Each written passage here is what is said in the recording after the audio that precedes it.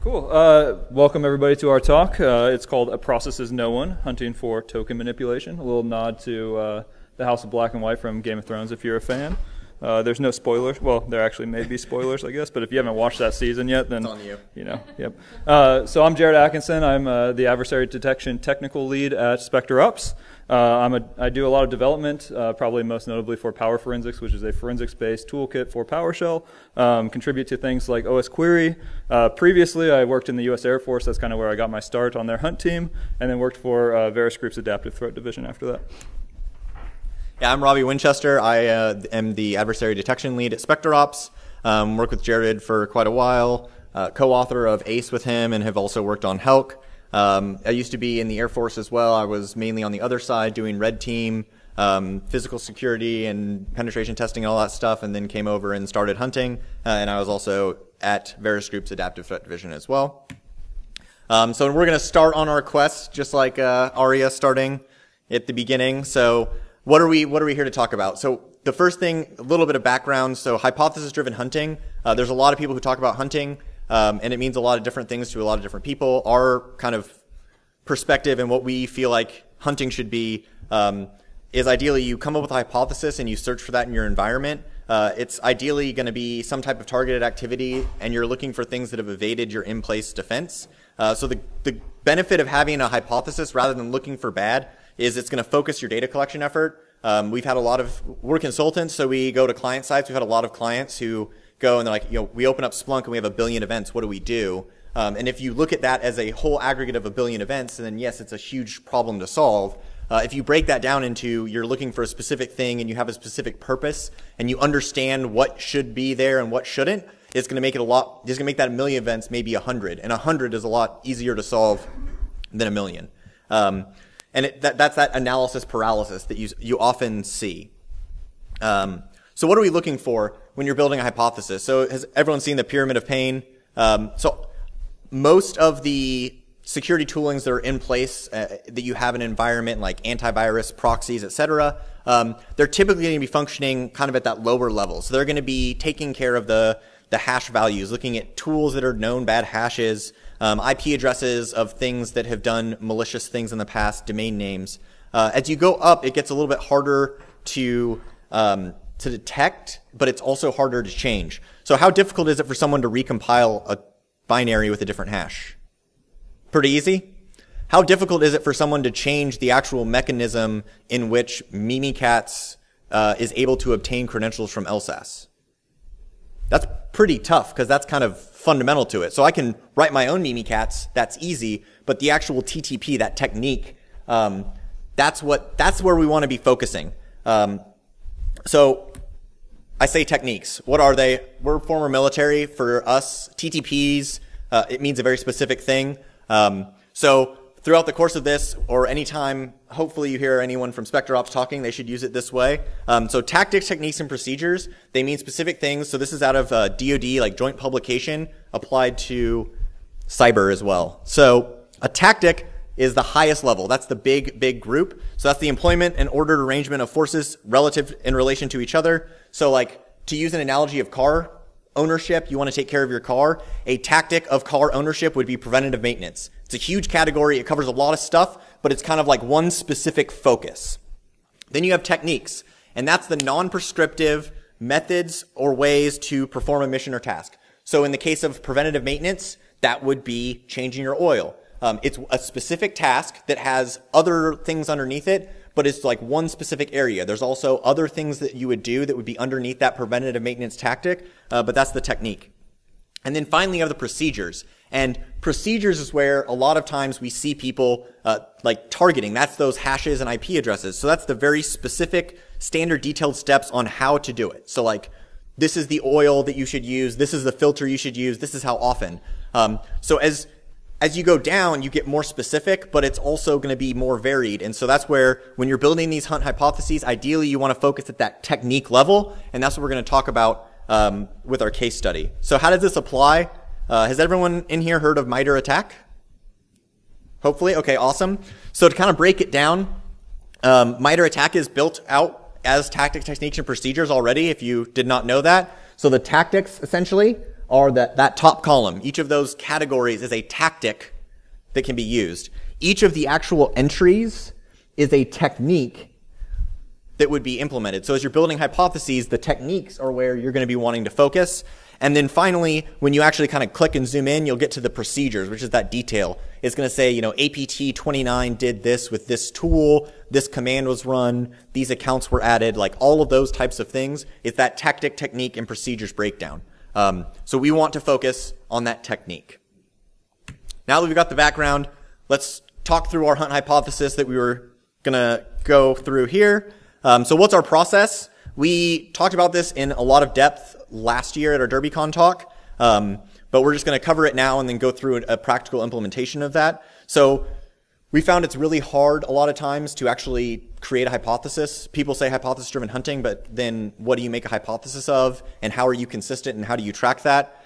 So we kind of break it down into these 5 steps. So identify the tactic and technique you want to focus on, identify the procedures, identify what the collection requirements are in order to detect that behavior, and then identify the scope, and finally identify the excluded factors, which is what stuff did you knowingly ignore because you're trying to solve a problem. So the goal here is you make a hypothesis targeted for a 1-week execution window, and you solve that small problem, and it's your environment, you're there, so iteratively over time, you're going to slowly knock out some of those techniques, and that's going to allow your environment to get more robust. On the alternative, if you just try and solve random problems, like you don't have an approach, you're kind of letting the adversary dictate what you're doing, and you're going from threat report to threat report. So now we're going to actually get into the meat of it. So this is our case study of detecting access token manipulation. The scenario situation that I'm sure no one can relate to, you have a small security budget, you don't have any EDR because that costs money, you have basically no lateral network visibility, and people have to install their own printers, so everyone's a local admin, because why not? So your CSO went to DEF CON and saw this building an empire with PowerShell talk, and they come home and they say, can we detect PowerShell? Can we detect PowerShell Empire? Like, we want to detect this.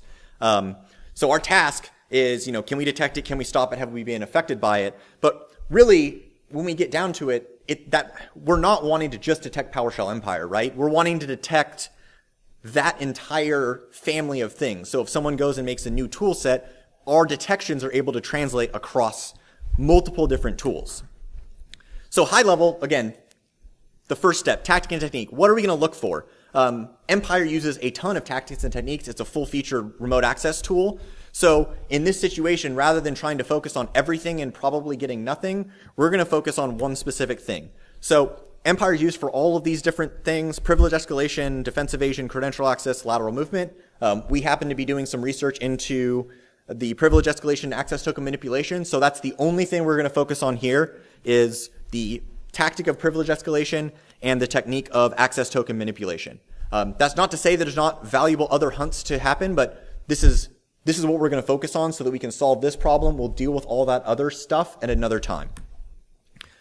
Who has run Git system in Metasploit? Anyone?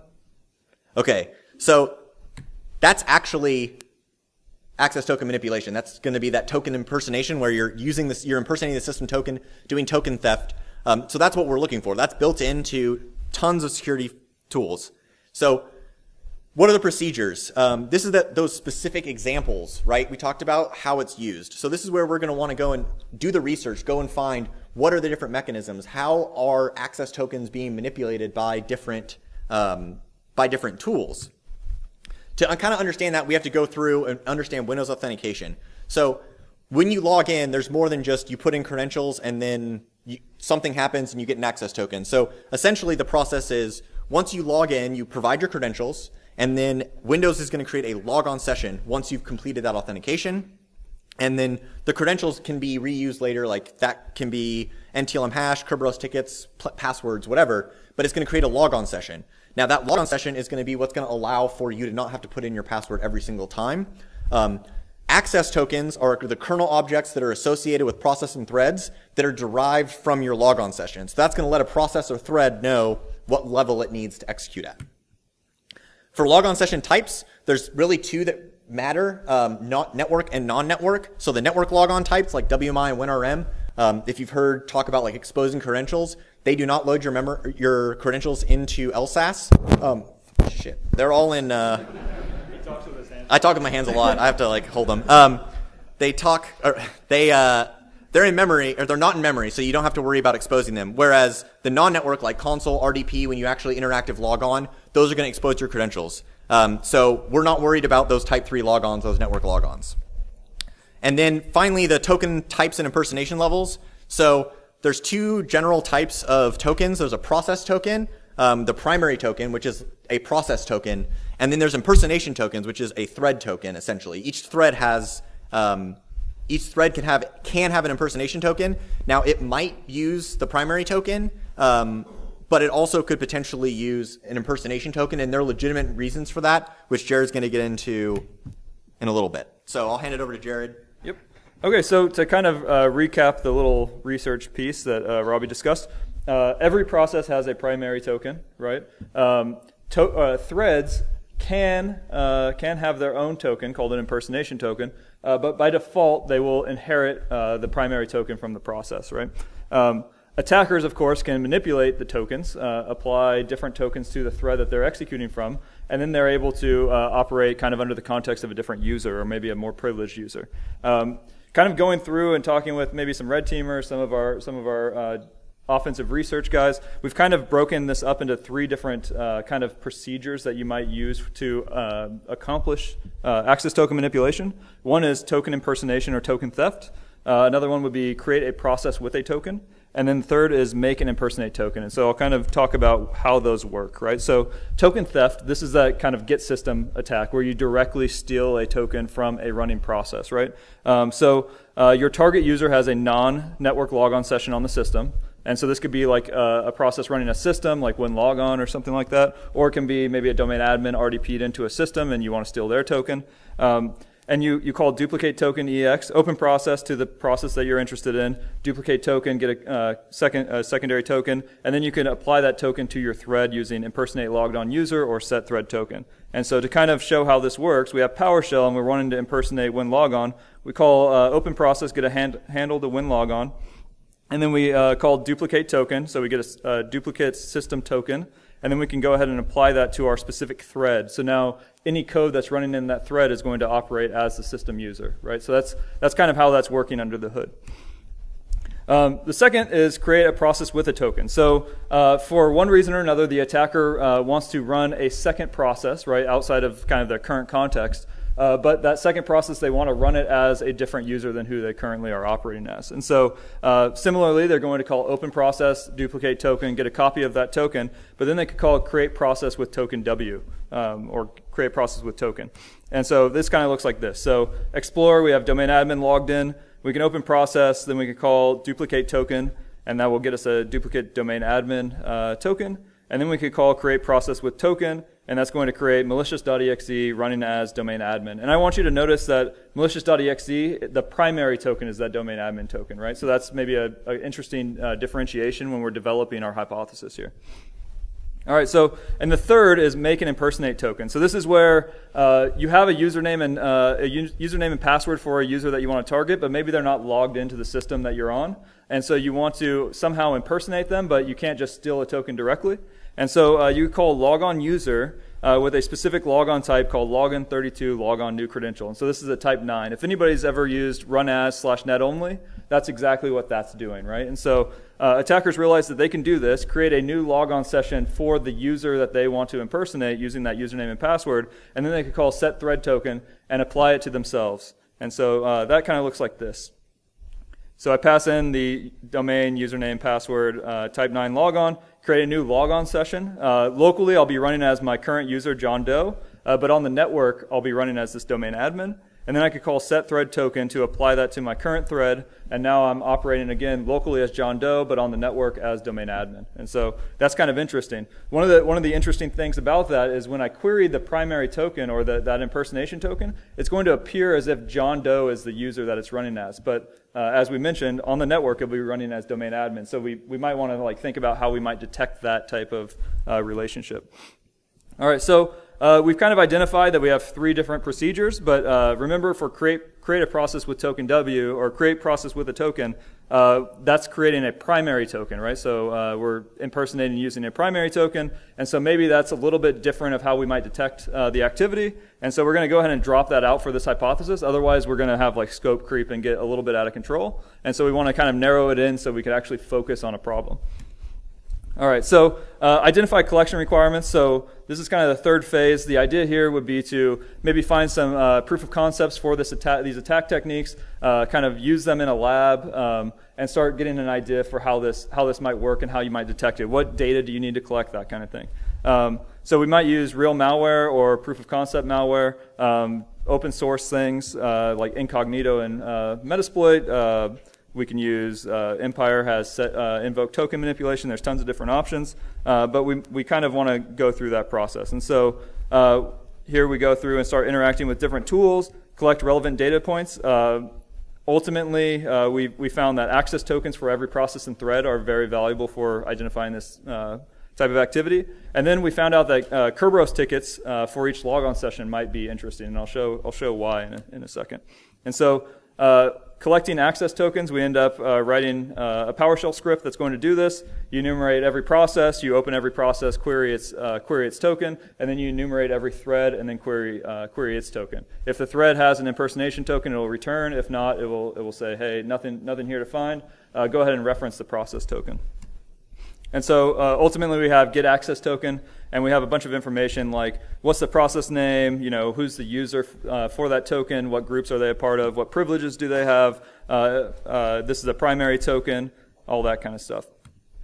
Here's what benign impersonation ends up looking like from the perspective of get token.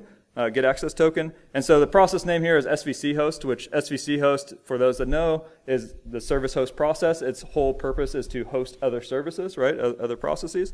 And so the idea here is it's running as a normal user, but it's impersonating a normal user, this tester user here. But it's originally running as system, and so we go from system level user, and we're impersonating a lower, just normal local admin user. And so in that case, we have what I call like kind of downward impersonation, right? So you're impersonating a less privileged user, and in that case, we're not necessarily quite as worried about it. As opposed to kind of this impersonated system token, we have PowerShell, who's the primary user for the primary token is tester, right? A normal local admin. But the username that they're impersonating is system, right? So this is like an upward impersonation, and this might be something that we're interested in. And that's, in fact, PowerShell Empire doing impersonation. And then for ticket granting tickets, we're going to enumerate the logon sessions. Ticket granting tickets are associated with every logon session that's performing Kerberos authentication. And then we're going to go ahead and just query the ticket itself. And so we have get Kerberos ticket granting ticket, which gives us a bunch of information, such as what type of ticket it is. KRB TGT indicates that it's a ticket granting ticket. We see the client, local admin, and the domain. And then here's a benign ticket granting ticket. So again, we have a logon for local admin at Citadel, and we have a ticket for local admin at Citadel, which is kind of what you would expect. And then here's a situation where we have a negotiate logon session for a user John, local user, who's requesting MikeWright_A at Citadel, the ticket. And so generally you want to probably request a ticket for the user that the logon session belongs to. And if that's not the case, that might be something that indicates something strange is going on.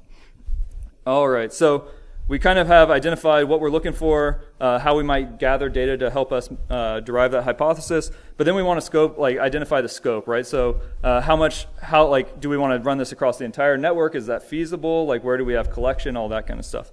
And so that's kind of what this identify scope phase is. And so we want to do this over 1 week. We have 3 domains with 1 Linux server, which doesn't have access tokens, 9 Windows workstations, 2 Windows servers, and no sensitive systems. So we're just going to hit basically all the Windows systems. And then we want to document excluded factors. So what did we expressly exclude throughout our hypothesis?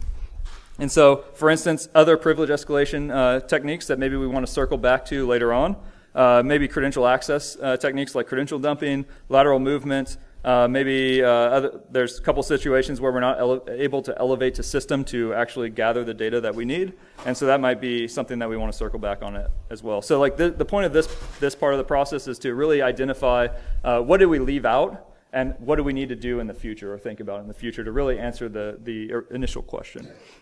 All right, so we have a demo. This is from a red team training class lab, so it's a little the network's a little dirtier than what a normal network would be, surprisingly. Yeah, hopefully. So I think I have it. I'm gonna tell it to play. All right, so generally speaking, I created a PowerShell remoting session so that I could run this PowerShell script across all these systems. There's 12 systems in total. Here I'm collecting tokens. One system returns saying, hey, you're not able to elevate to system. A kind of interesting trick to collecting tokens is that you have to impersonate system in order to collect tokens for all the processes. Similarly, I collected Kerberos tickets. And so we end up with, I'll show it here in a second, quite a number of tokens. And this is what a token looks like.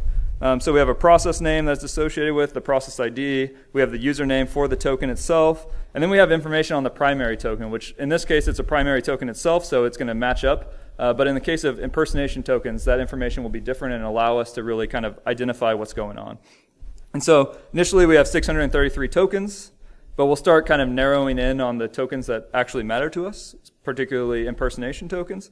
And so here we're looking for tokens that aren't impersonation, or not primary. So we have 104 impersonation tokens. And then we're going to start narrowing in and say, hey, we want to look at impersonation tokens where they're not impersonating themselves, right? So any impersonation token where the primary username and the username are not the same, and we get down to 49.